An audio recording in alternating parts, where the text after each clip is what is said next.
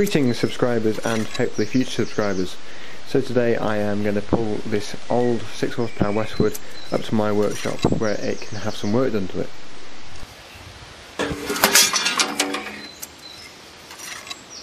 It's missing the engine. So this thing is going to be pulled up to my workshop. It's just down in the woodland area here. And I'm going to look for an engine for it and try and get it running. I want to put the deck back on it. It's got a 28-inch deck, single cutter blade. I just think it would be good to use it again because it's not been used for a long time. The engine's long gone. It needs to be put to use because the gearbox is in, as far as I know, fully working order. All the gears shift properly. It's a 1983 model, and to be honest, I can't see any reason why this can't be a decent cutting mower.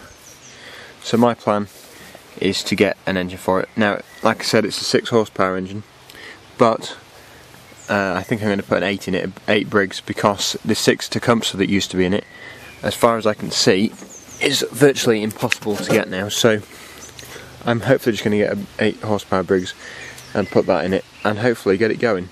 So keep an eye out for updates. I'm going to get this thing towed back now.